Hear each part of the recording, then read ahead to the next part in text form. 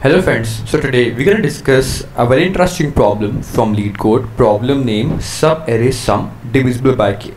So this question uses a very interesting topic or a logic you can say. So we're going to discuss that logic, and lot of the students actually face problem understanding this topic.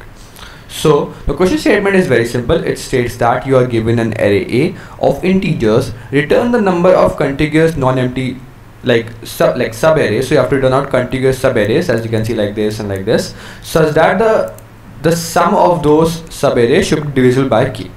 So that's the whole question. Now, as you can see, to find out subarray problems, there can be a number of ways, but the simple techniques can be using two pointers sliding into technique. But there is also one more technique in which you can store the last occurrence of a possible combination. So I'll tell you how we can solve this. So we're gonna take this example only to make this even more clear. So k is equal to 5, and we're gonna paste this example here. Perfect. So now as you can see, k is equal to 5. What does this mean? It means that I have to find out subarrays in which the total number of sum of all the elements is equal or it is divisible by 5. There's also a problem or different variation of this problem, which can be that you have to find out the number of subarrays whose sum is equal to k. Okay, so that's the problem. You can also solve that problem using this technique. So how you can solve this problem here is, so what you can do here is, let's see that I'll move from left to right. Let's just start we are doing this in two pointer. Let's say we move from left to right. There is one subarray 4. Now if I find one subarray equal to 4, then whether this is divisible by 5, as you can see. No, this subarray cannot be divisible by 5, only 4, because 4 is 4, it is not a factor of 5. So okay, we'll move for the right. And then there is another factor subarray which is 4 and 5. Now this as a whole cannot be divisible by 5, but this part, only this 5 can be divisible by 5, as you can see. Now how you can check that? See, my main task is we can move from left to right, and actually we cannot we can also find out the sum at each point. But what we can see here is there is one more interesting thing what we can see. I'll draw out some another case. Let's assume that k is equal to 0. This is a very standard problem in which you have to find out the number of subarrays whose sum is equal to 0. So what you can see here is, if let's assume that I have 1, 1, 1, minus 1, minus 1, minus 1. Okay, the total sum till now, if I move from left to right, is equal to 3. As soon as I also add these three elements, then the total sum become equal to 0. And let's assume that initially, without processing any of the subarrays, my initial sum is again 0. Let's assume I have a sum variable which is equal to 0 in initial.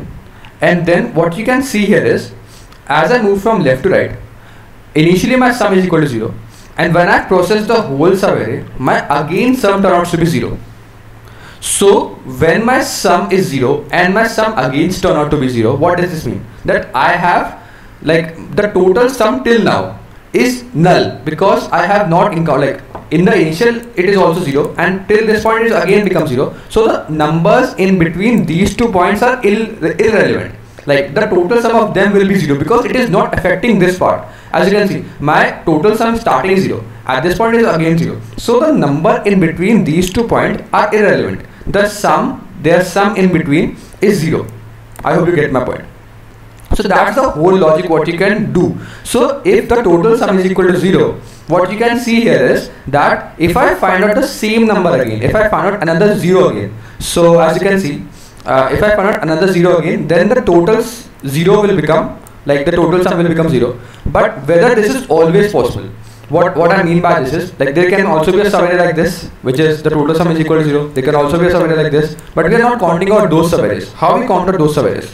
So let's look a deep inside this problem. When I move from left to right, my total sum till now is, as you can see, it is initially 0, then it become 1, then it become 2, then it become 3, then it again drop down by 1. It is just find out the prefix sum, so it will become 2.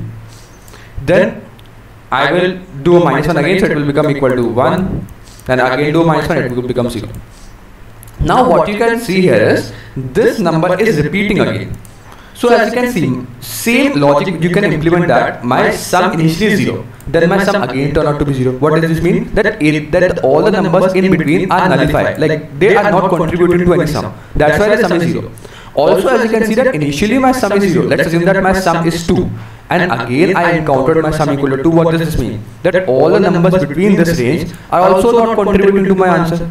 I hope you get my point. So whenever I found out the same number in the prefix sum, it tells me that all the numbers in between are not contributing anyway.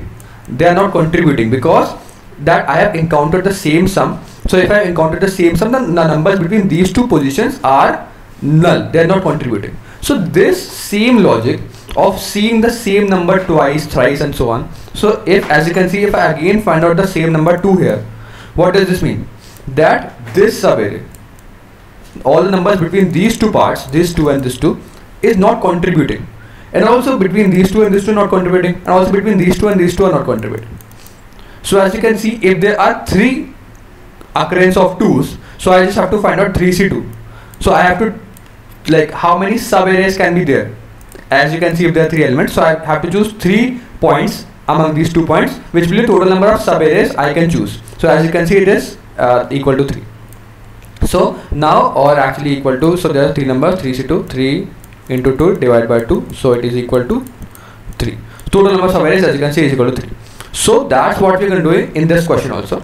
So what you can easily do here is, we have to find out the total number is equal to 5. Now we have to extend the same logic here also. If now I want that in this question the total sum is equal to 0. If I want to find out the total sum is equal to 5, what we can do? Or not actually 5, we have to find out that the total sum should be divisible by 5. Okay, so what we can do, instead of storing out the sums, because this sum may not be seen again, we can store their sum modulus k. That's the main logic we can do this in problem, because as you can see, if my initial sum is 5, then I will take this 5, add this to this total sum. So total sum till this is 4. Then I will not directly add 5 to this. I will add 5 and do a modulo this with 5, such that my total sum will not exceed 5. So as you can see, when I will add this, what will happen? The total sum will become 9. And when I do 9 modulo 5, it will become 4. So I am actually finding out the prefix sums. So for all the prefix sums, I will do a mod 5 value. So because mod 5 will actually tell me that whether what is the modulus left. If this is a multiple of 5, what is the modulus left? It will turn out to be 4. And as you can see, the same logic will apply here. We have seen the 2 numbers again. So what does this mean? That all the numbers between these two positions, because this number has occurred again, both the numbers, like one number between these two positions, will be contributed to the factor of 5. Which means that if I take only that number, this total sum, prefix sum will again happen. So this means that this number which is adding now is actually not contributing, or actually a factor of 5. So if I go here again also, my prefix sum till now is again 9. So 9 modulus 5 is equal to 4 again. Now my prefix sum till now is 9. Now prefix sum till now becomes 7. Then minus 6, minus 3, so it will become equal to 4. And then it will become equal to 5.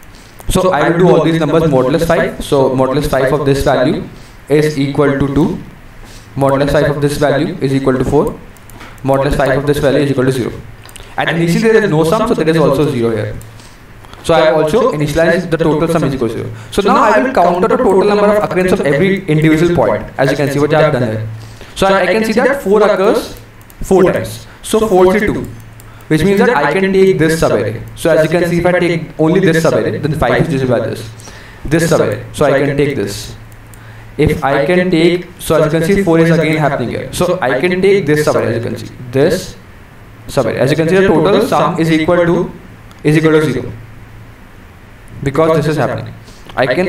So that's how you can take all the subarrays, so that you have to just count out the number of 4s, or actually count out the occurrence of every number, and then force it to the answer. Also, what you can do, instead of doing this force it to, there is also one more technique. What you can do here is, because what you are finding out that when this 4 agains happen out, which means that I am actually making the subarrays. This is one point of the subarray, and I can make this subarray. So like, as you can assume that whenever the same number occurs, we can do a subarray like this. All the subarrays like this. Same. As you can see, if there are 2, 2, 2 here, and I found out that one more 2 again, so this is one possible subarray. Then if I found out another 2 here, so these are the possible subarrays. So how many subarrays are there ending at this position is equal to number of points before this. So what I mean by this is, let's assume there are 4 points. When I come to this point, when I see that again 4 happens, so I will just add 1 to it. Number of points before this, like number of 4 occurring before this point, which is equal to 1. When I come to this point, number of 4s occur to this till this point is 2. Number of 4s occur before this point is equal to 3. So this is actually, when you add all these numbers, it's actually equivalent to this only, 4c2. So that's what we're gonna do. We're gonna just take out all those subarrays, because what I've told you is all the subarrays between these 2 points is actually the multiple of 5 or the multiple of k only. So that's the whole logic for this problem. So we'll move on to the code part now. So as you can see in this code part, okay, it's loading.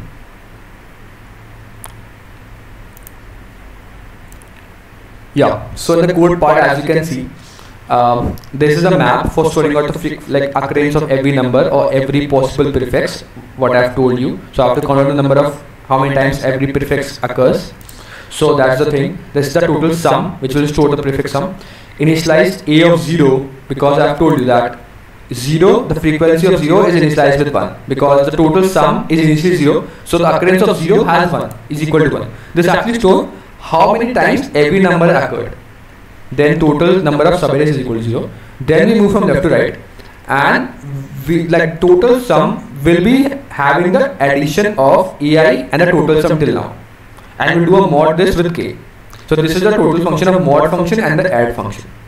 We are actually doing a modulus of that number with m, and also adding this in using this function. Though this function I have already made a video, or like you can search my channel, so you will understand how to do modulus, like modular application of arithmetic. So I have already made a video, so and there I will explain how this function works. And then I'm actually adding those 2 values and like storing the answer in total sum. Then I'm actually finding out how much time this total sum has occurred before. So how we can check? We can just put this total sum value in the map, which is a dot total sum, and add all the occurrence of this number in total number of subarray.